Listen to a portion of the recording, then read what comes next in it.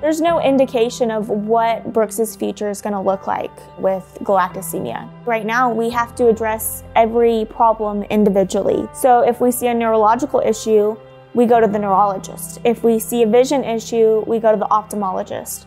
We don't address the issue at its core. We don't address the galactosemia. We address all the issues it creates. And to me, that's the bare minimum. That's not good enough. Hi, my name's Casey. This is Allison. We have our son Brooks, and we're the Woodfin family. We thought Brooks was a really good baby. He was super calm. He slept a lot. When we went to the pediatrician, we both expected to go in there and come out relatively quickly. When they started taking his temperature, you could see kind of the shock in her face. It was 94 to 95 degrees. When the doctor came in, she told us specifically to go to a children's hospital because they would have to do a spinal tap.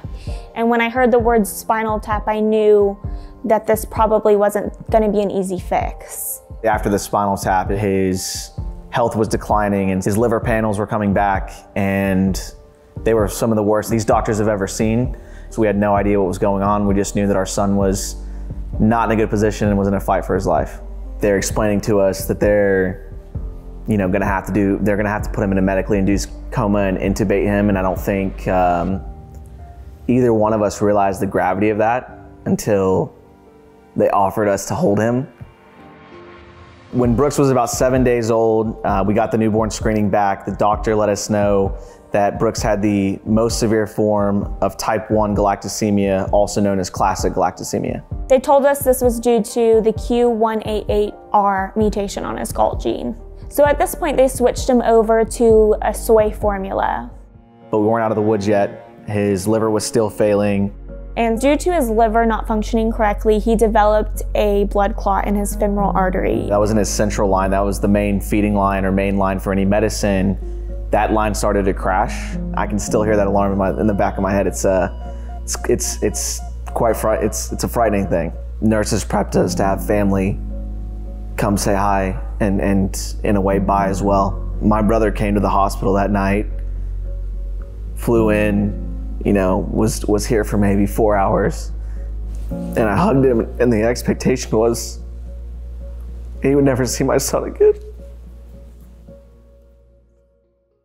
That next morning, it was a total turnaround. We were shocked when we got his labs back that next morning. That was a rejoiceful moment because we knew we might have been starting to win this battle. At that point, it was a focus for us to learn about this disease that our son had. After multiple conversations with the geneticist, it was presented to us as a disease that would be controlled by, a diet, essentially. She explained no dairy, but what I learned later on was that everybody's body naturally produces galactose, and Brooks doesn't have the ability to break that down. And it's going to affect him for the rest of his life. And so I think we both kind of had a moment where we had to recheck kind of what Brooks's future looks like. Just understanding that he was going to have difficulties no matter what we did on the diet side, that was definitely a scary thought for both of us.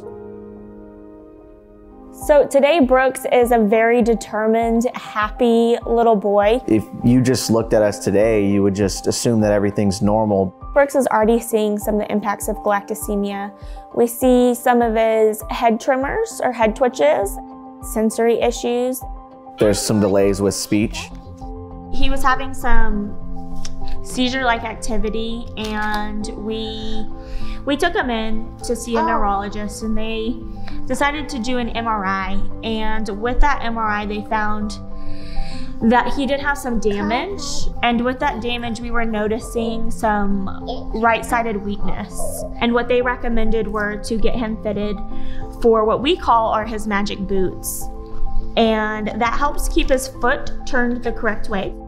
While most children Brooks's age just see their pediatrician, Brooks has a team of 17 doctors that care for him. I also had to quit my job to take care of him and take him to these appointments. I think we're kind of always walking on eggshells. We've got to be overly cautious as parents and make sure that whatever we put in front of him is as safe as possible. We do everything we can for Brooks, but that's still not enough. There's no treatment.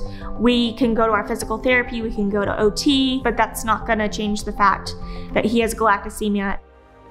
The most difficult thing with galactosemia for me is just the unknowns. There's no indication of what Brooks's future is going to look like. It has been hard to cope with realizing that this disease may prevent him from experiencing a lot of the things that we enjoyed growing up. I hope we do find the ability to treat this. I think a treatment for galactosemia would be incredible because as parents, we want the best for our kids. That's all we want. That's it. That's the ultimate thing we could ask for.